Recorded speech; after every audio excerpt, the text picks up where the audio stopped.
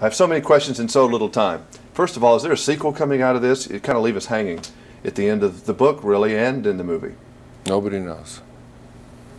No one's asked you to do it, and you haven't felt required to do it. Well, you know, I've never done a sequel, and I've always thought that probably I shouldn't in terms of a book. You know, whether there's a movie sequel is another question.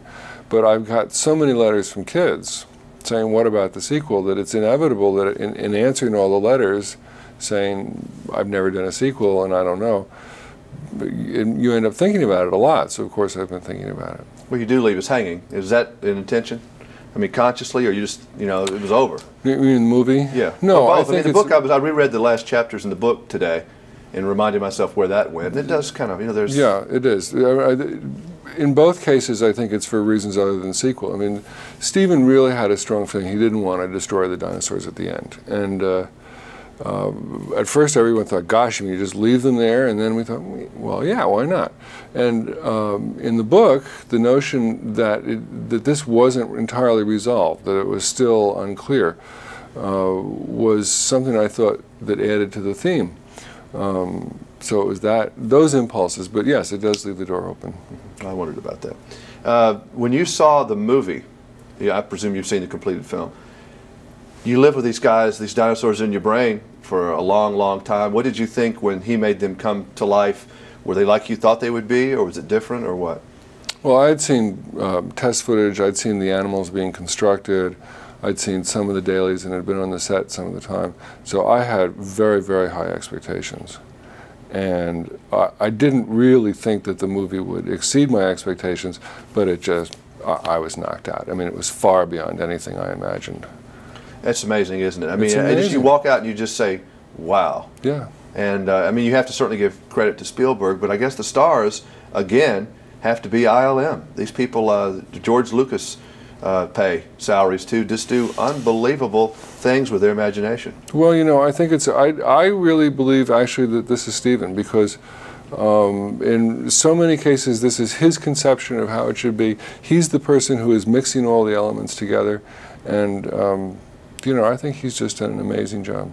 Well, as a man who's good at seeing the future in science fiction and science, I mean, where do we go from this point? I mean, are we going to have 3D never made it? Are we going to be more into virtual reality films where you sit in a film and it somehow does seem like real life? Although I can't imagine it being too much more real life unless you started, I don't know how you could make it any better than this. I guess I'm sure you can, but you have any concept of where we might be going? I think that a lot of these technologies like interactivity and virtual reality and so on that everyone's talking about are probably not suited for entertainment. And they're going to have enormous applications in the real world.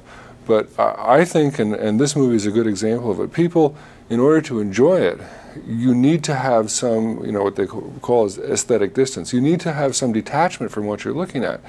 And some of the people who have been disturbed by this movie, I think, if I'm trying to understand what's going on with them, they're disturbed because the dinosaurs are too real, you know, so their brain is saying it can't be true, but their eyes are saying believe it, it's happening.